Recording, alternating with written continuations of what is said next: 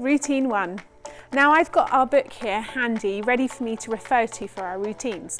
We're going to do the first of our 2 routines, and this one's the simplest one, so it's the best place to start. We're going to start off by squatting onto the beam. Okay, from there we're going to walk forwards into our front support.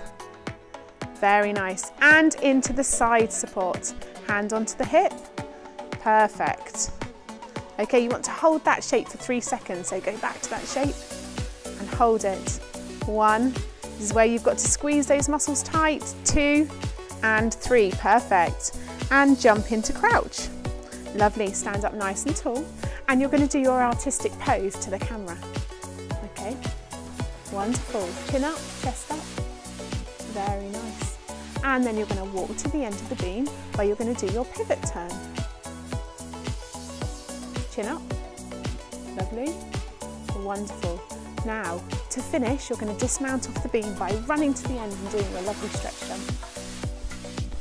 Don't forget to bring those feet together at the end to finish. Lovely. Right, we're going to watch that routine through just once more.